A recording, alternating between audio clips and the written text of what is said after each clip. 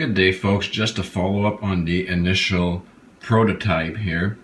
And for those who want to see the power readings, I did that in a previous video, so I'm not going to bother doing that again. And again, this is basically just the pre-driver stage for something much bigger, so we're off to a good start here just for the driver stage. And to show that, you know, I'm not basically cheating, all I have to use to drive it is this little 12-volt power supply. I don't think this is more than half an amp.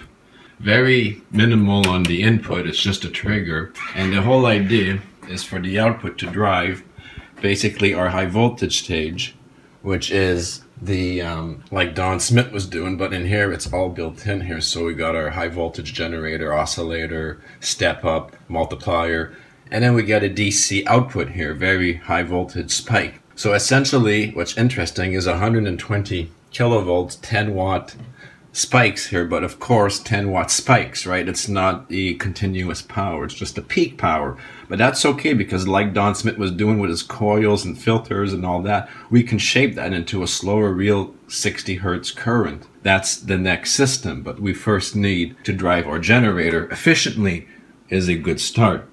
So I'm just going to plug this in to show you the high voltage generator really works well. And we're basically driving it with very little power, very efficiently here. So I'm just going to bring the power up here. I'm going to plug this in. All right. So because this is so primitive, I don't want to charge myself off the case here because there's a switch to turn it off and on here.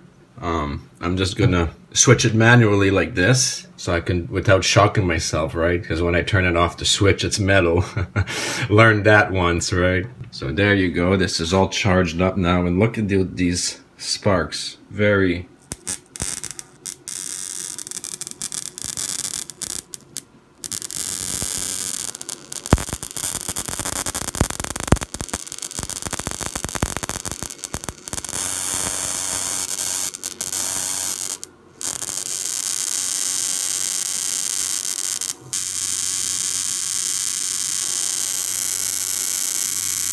So yeah, imagine that hitting into the coils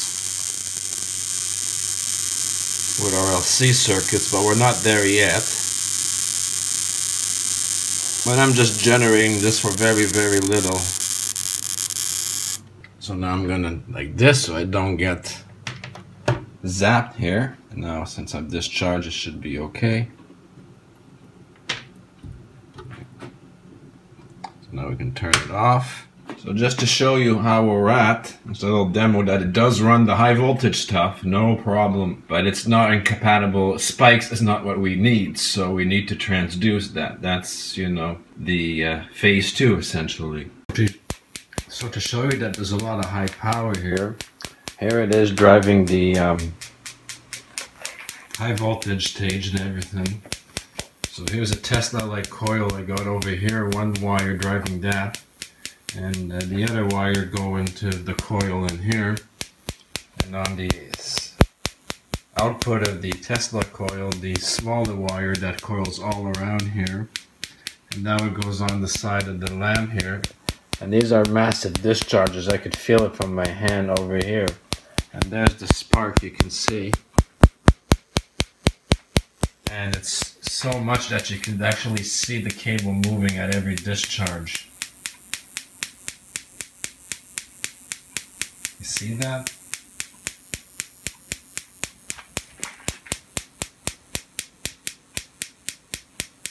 And this is going to ground over here on the other side of the coax here. So one side is dumping to ground, and I've got the lamp here that builds up a capacitance and then discharges through the LC circuitry.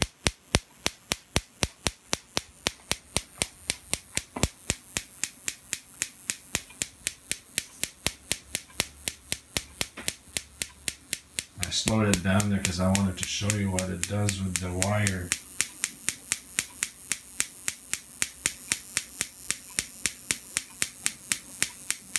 Every impulse actually moves the wire.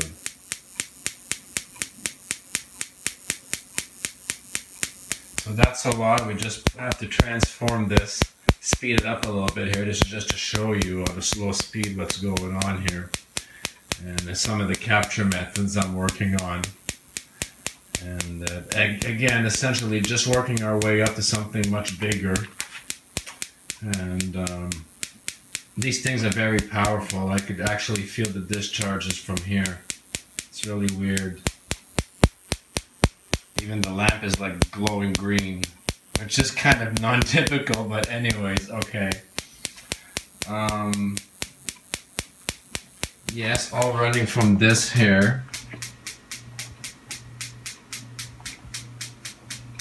which is just this input here, very, very low 12 volts input.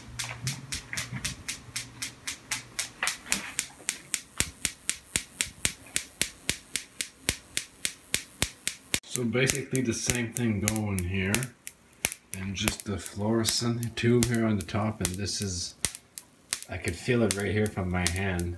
Very powerful impulse here during the discharge, just happening over here. Every time that discharges, I just have a one of my capacitors here. Look at the wire.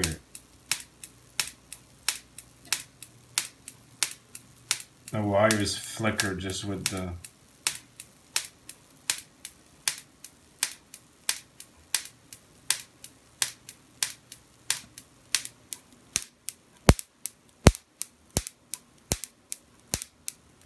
a little something different. I added the light bulb, and just to show you the strength, those lightnings are very thick, so there's a lot of current and very lengthy. See that? So this is the return, well, the ground of the high voltage here, just lightly touching the light, no real closing the loop, and then one side of the Tesla coil going all around here, and then into the light here, also a space of the coax, discharges, but the magic is in here. And all around the globe, sometimes there's about 3.5 inches of, and these are so intense because I could actually feel them in my face. Every time there's a discharge, wires move around, I could feel it in my bones. And my table here, every time there's a, I don't know if you can see that.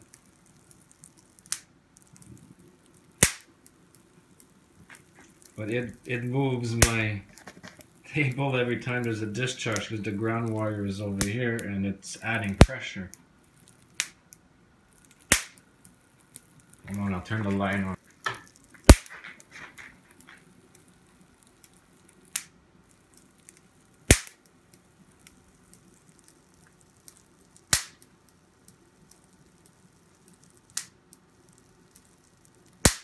See, every time it sinks into the table.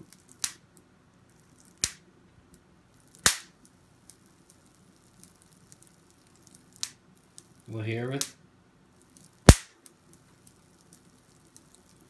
So that's like a lot of pressure. That's that longitudinal, those discharges. Tesla talked about that, but he was doing crazy things like destroying wires with a lot more.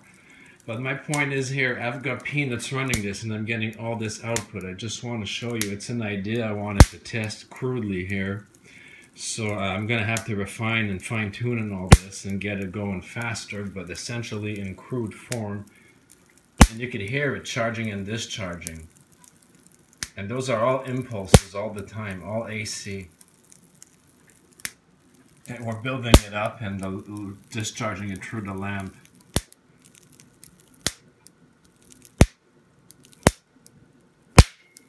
Oof.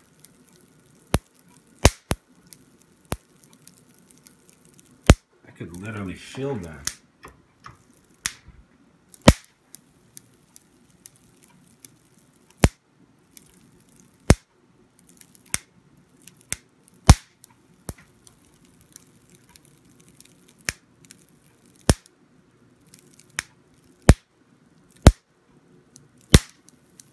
There's a glare, so it's hard to get the lightning.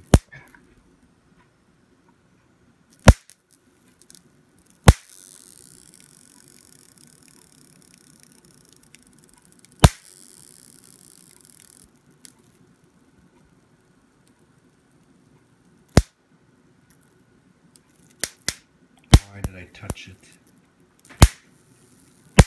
There we go.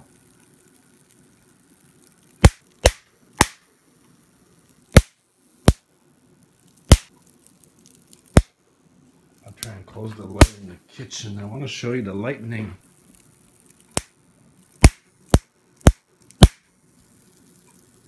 But it's like with the configuration with all three, the Tesla coil, the light on this side, and the ground here.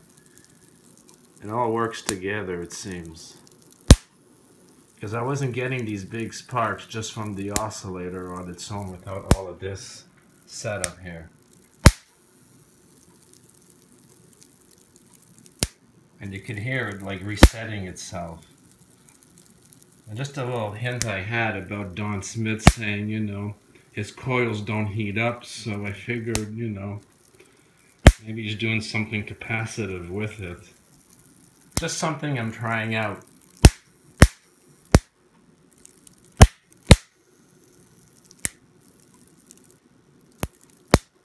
This is kind of like to set up another potential difference in the noise. And you can hear it. It helps with the high frequency. But it like discharges green. Like, this is crazy. This one here, can't even touch it. I put my hand around here and I'm feeling the pressure. Every time you hear that boom there, I feel it in my bones. I feel it in my face. Just from standing here, in my face. That's probably putting out X-rays too, now come to think of it. This is well over 200,000 volts. High current.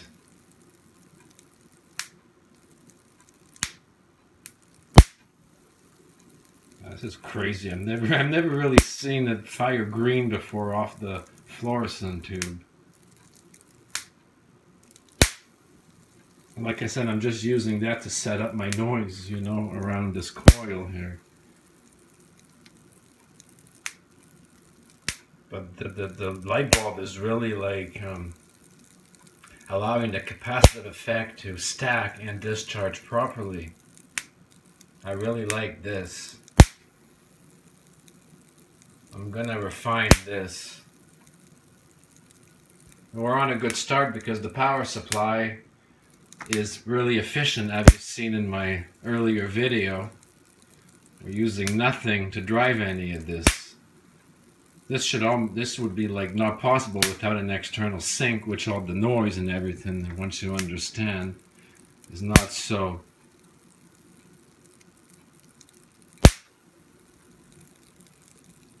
So I'm just updating. Look at the light bulb. This is how much voltage there is here and how thick. So this is about 4 or 5 inches. Just the glass insulator, the negative going into the coax, looping through all of this here, back into my module. Oh, look at the light. Try not to get zapped here. See those big discharges? Wow. That really zaps me. Even holding the wire, the insulator can't. Zaps like that is crazy. Oof. But the thing is, I have very little current driving this, but I'm getting like watts and watts of peak discharges here at super high voltage. See here?